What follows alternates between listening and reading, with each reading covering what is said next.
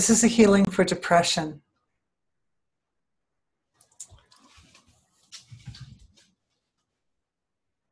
Flowing my awareness out into the field of the internet, to everybody watching this video, to everyone needing or desiring support at this time.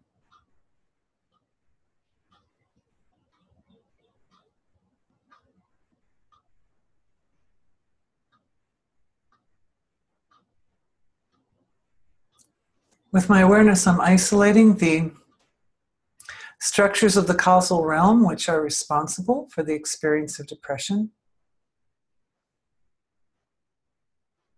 It is a form of being.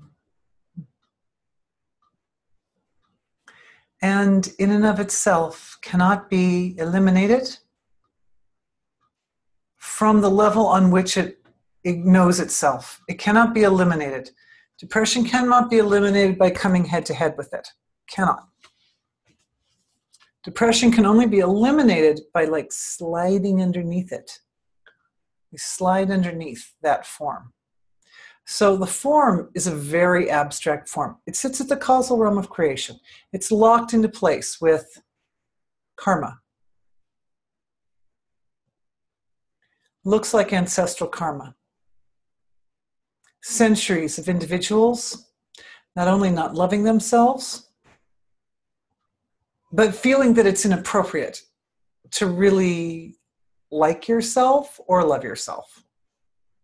So it's not the depression. We take it as our own depression, right? Because it's something that's felt deep within. It's something felt emotionally in the heart, in the hormonal structures of the physiology and the microbiome. So we think, oh, this is my depression. But actually, the structure that gives rise to depression, the aspect of finest feeling, which is responsible for the depression experience, is inherited. In most cases, it's inherited. Sometimes it'll skip generations, but here we go. So we're just isolating it out. If you're feeling it right now, it seems that some people are actually feeling it kind of in the pit of their stomach right now. But wherever the sensation is, wherever the sensation of it is, and a lot of people are getting it up in the chest, up neck, throat, chest area. So stomach up through the neck, chest, throat area. This structure is not bigger than you are. That's important. And the thing is, if there's an illusion that it's bigger than you are, and the illusion is born of the perspective that getting rid of it means meeting it on its own terms. So if you try to meet it where it is, it will always win. Because there's an energetic structure in depression. It is its nature to expand as a response to your awareness. This is why it's a little tricky sometimes for a person to get rid of their own depression by themselves.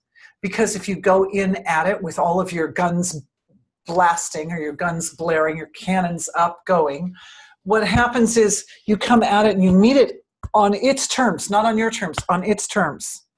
And when you do that with your cannons, every time you blast into it, it grows like that. So it just gets bigger and bigger the more you kind of like go in with your attention to try to handle it or get rid of it. So that approach doesn't work. What works is getting beneath it, getting behind it. What works is getting underneath it. So you are bigger than depression. You are more to the relative material level of creation than depression, and you are finer than depression. Because as a human, as humans, The range of our expression goes all the way through to the source of creation. And the source of creation is infinite, unbounded. Unmanifest seems like a not powerful way to approach it because the unmanifest level of self is qualityless and therefore doesn't have any cannons or guns. But the reality is that the unmanifest level of creation is a resource of everything required to deal with the situation effectively and successfully. So from the inner source of being, we offer this healing for depression to the heart of the Mother of Creation, to that aspect of infinite manifesting potential, which we can identify as the softest, gentlest, most loving aspect of self. That naturally, spontaneously exists as the interference pattern for the resonation set up by the depressia form, the form of depressia or suicide. So, compassion is flowing deeply from the inside out into the area of the causal realm, which is responsible for the manifestation of depression. Good job. You're doing it. I'm just recording basically what I'm seeing. Compassion. There's also, looks like a love matrix coming into the causal body. Stable. A stable form coming into the causal body. For yourself, this matrix in the causal body is existing or residing in a larger context. I would say there are threads or streams of consciousness. So that would be like moving up a little bit out of the causal and into the astral level of the physiology. Threads which tie the love matrix into the astral, emotional, and mental bodies, even etheric in some cases, bodies of the ancestors. Different numbers of generations for different people in on this healing. But naturally go back as far back as is required for each of you in order to promote the healing for maximum effectiveness. It looks like it's averaging out about 8 generations. So I'm still feeling the compassion flowing, but it's able to flow through these streams or threads of consciousness that are connecting the light matrix, which is in your causal body, which means it's directly undoing the karma. It's directly undoing the karma. The way it is undoing the karma is by healing your ancestors. And when this particular energy structure of the interference pattern for depressia, when that form moves into the astral, emotional, and mental and etheric levels of the ancestors, it directly affects belief systems, deep root thought patterns, habits. In the etheric body, it even affects senses of perception, because when the beliefs are there or the depressia is underlying, then that causes the individual to only pick up cues from the environment that support the belief that I'm all the kinds of beliefs that go along with depression, like I'm useless and my life is meaningless and I'm only a burden on everybody around me and blah, blah, blah, all those beliefs. So we're undoing those beliefs. We're undoing them with I'm seeing from the source of creation coming a stream or an impulse of pure truth, pure knowingness, the nature of unified, integrated wholeness of self, of reality, realized self. Depression can only grip or entrap a person